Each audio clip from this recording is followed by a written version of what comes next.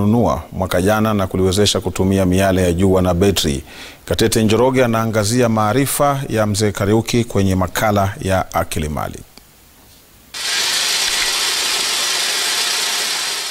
Charles Kariuki akiwa na wafanyikazi wake 4 wanaomsaidia kukamilisha mradi wa kubadilisha gari hili kutoka kutumia mafuta na kutumia miale ya jua.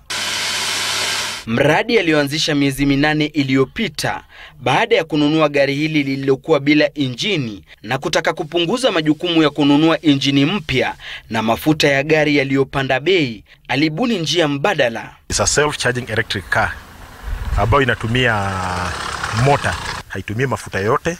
Nimetumia 24 volts alternators za kucharge batteries. Inatumia bank bills za batteries. Kupitia ukarabati huu, gari alilofanyia marekebisho lina uwezo wa kusafiri kwa mwendo wa kilomita 120 kwa saa moja, huku dereva akitarajiwa tu kubadili kutoka kutumia mota na kutumia miale ya jua inayohifadhiwa kwenye betri. These alternators zikicharge, you cannot charge and use. Una charge bank moja, alafu hiyo ingine ukitumia.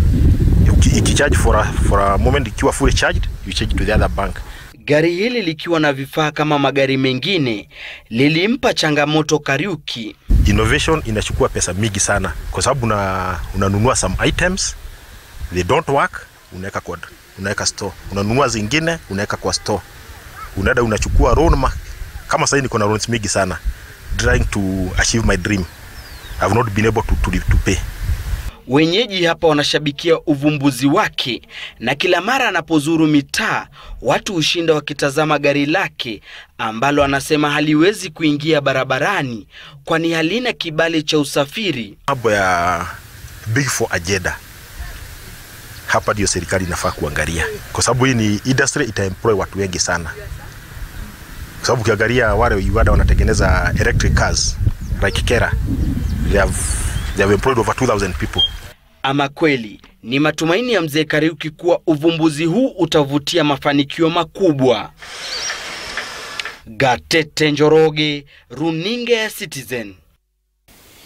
Mauaji ya halaiki nchini Rwanda.